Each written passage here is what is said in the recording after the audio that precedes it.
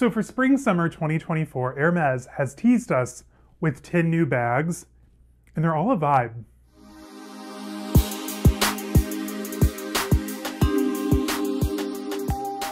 Now listen, if you caught my recent collaboration with Jamie at Luxe Petite, we reviewed some of our best and most favorite 2024 spring-summer runways from Fashion Week, and Hermes was my #1 over here on my channel. And what I loved about the Hermes collection is, well, A, they walked through a cute little bucolic field, which was a vibe 100, but they did a lot of texture play with modern minimalist cuts. We're seeing a lot of heritage leathers come back, and I think the big style takeaway for 2024 is both going to be textures and rich, warm shades of red and neutrals, and quite frankly, I'm here for it. Before we dive in though, hey guys, my name's Caleb. I post luxury and lifestyle related content every Wednesday, Friday, and Saturday. If that's something you're into, go ahead and hit the subscribe button down below. Consider joining the membership and becoming a member. There's a lot of extra perks, access, meetups, a Discord. It's a really fun, engaged community. So first up in this collection, we saw the re-emergence, if you will, of the JPG shoulder Birkin. Now, the shoulder Birkin is 100% a vibe, and I came this close to buying one before I picked my box calf Birkin back here. But the JPG shoulder Birkin, it's basically like a play on the Birkin with shorter aesthetics. It's 42 centimeters long, like it's a big boy, and tall shoulder straps because obviously shoulder Birkin. They've brought it back again for spring summer 2024, and they've shown it in a beautiful denim material. Again, I think that we're going to be seeing a lot of denim as well for 2024. LV has announced that they're bringing back their denim collection, which is 100% a vibe. But what I love most about the JPG Birkin is, yes, it's very of its era, like it is from its time, obviously, like it's giving early 2000s energy, but bringing it back, doing it in heritage leather, showing it in denim, it's kind of giving it like a refreshed vibe, perfect for 2024. Now, aside from the JPG Birkin, we saw 2 more Birkins. I have a theory about one, but I'm going to save that for the end, so make sure you stick around. We saw a new version of the famous limited edition Faubourg Birkin, the Disco Birkin. Now listen guys, I've been reading articles, I've been watching other reviews, reactions to this collection, and it's pretty split. You either really love the Disco Birkin or it's a huge disappointment. And I don't know really which camp I fall into because I can see it for the artistry. Yes, they didn't do like those beautiful cutouts. There's not a whole lot of exotics like you see on the original day and night version, or my personal favorite, the snow version. Check it out if you haven't, because it is literally gorgeous. But the new disco version, it's very low key, it's minimal, but like my favorite part was the disco ball lock on the front. I thought that was pretty darn cool.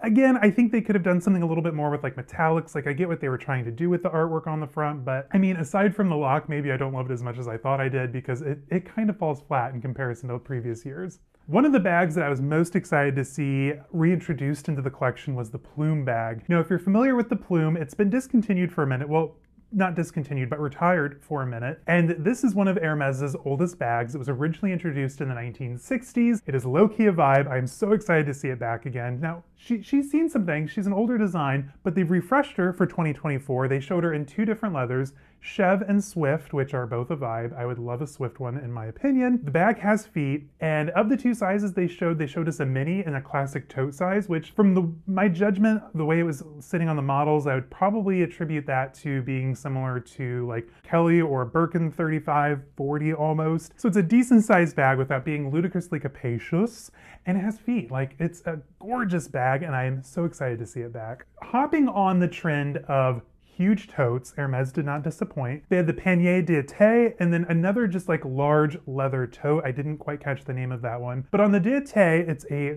gorgeous tote. It's going to be a mixture of both heritage leathers like box, a nice woven grass or straw material on the bottom half, and quite literally perfect for summer. They again showed it in 2 different colors. They showed it in the black colorway, also kind of like a nice rich oxblood, almost rouge H colorway, which again is going to be the recurring theme I think for 2024. Again, neutrals, darker colors, darker, richer reds.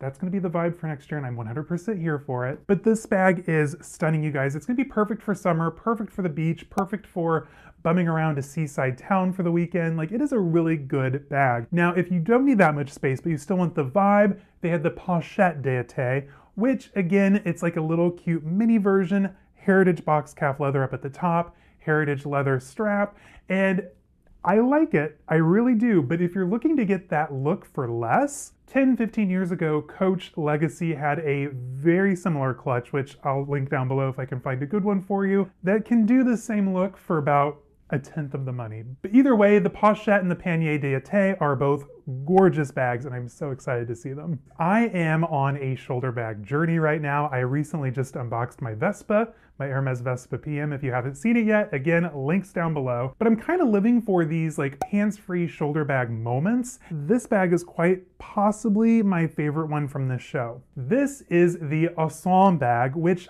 in my opinion is very reminiscent to the 90s Gao shoulder bag that Hermes had, previously. It's a beautiful classic hobo, but they've updated it with the exterior pocket. It looks super comfortable because of that nice wide strap up at the top, and just the way that it's cut, it's gonna drape nicely on the body. The Arcon, I think, is going to be a bestseller for next year. Now, this next re-edition is something to get pretty excited about because it's not something that we've really seen Hermes do in the past, but they've re-editioned the Fons Belle shoulder bag with a gorgeous chain strap. Now, originally when this bag was out several years ago, it's been a good minute since we've seen Fons Belle, but this bag had like the typical leather strap, very similar to like what we would see on like the Constance with that construction.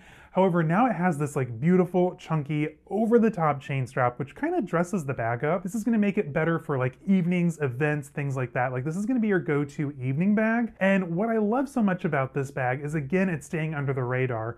Yes, we have the Constance Elan that's coming out as well, but this bag, rather than having that huge H on the front, it's just gonna have that cool chain detail for the closure, and quite frankly, it's a vibe. Now, during the show, they showed it in box, but I've heard that it's gonna be available in other leathers as well, so I'm excited to see what they do with this bag. Now, speaking of the Constance Elan, it is returning again for next year.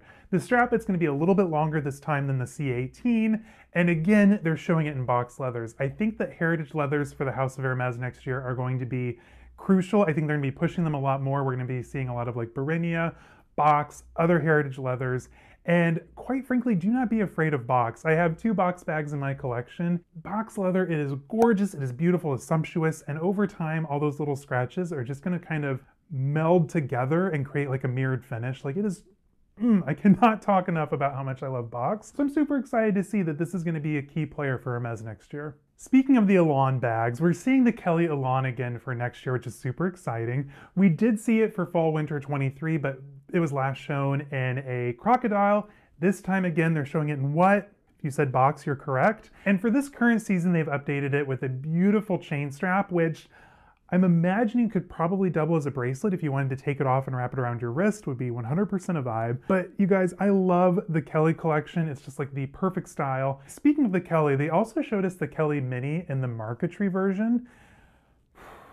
You guys, can you even with this bag? So this marquetry style features an inlaid wood veneer horse right on the front of the bag, you guys. It is a vibe. I love collecting antique furniture. In fact, we have a beautiful marquetry table that we use as our bar table out in the great room. The way that they were able to engineer such a neat thing and inlay it into the leather blows my mind. And what's really cool about this bag is the hidden Easter egg on the horse's saddle. So it features the number 24, which it's giving Pixar, secret Easter egg energy. 24 stands for 24 Rue de Faubourg Saint-Honoré, otherwise known as the mothership of Hermes. This bag is such a vibe that they didn't just do it for the mini Kelly, they also introduced that finish for the Kelly Elan. So if you have the opportunity to buy this, please do not turn it down. Just snap it up, because I'm gonna live vicariously through you, because it's a fabulous bag. And the show ended with a beautiful climax of a gorgeous Birkin 35 in box calf leather. The conspiracy theorist in me thinks that maybe this was like a nod to Jane Birkin and her passing this past year, and it was just a beautiful way to end the show. And in my opinion, I might be a little biased, but there is nothing better than a box calf Birkin. Like, it is the perfect bag and the best way to end an otherwise perfect show. Anyway, guys, I hope you enjoyed this comprehensive list. I'm super excited to see what 2024 brings for Hermes.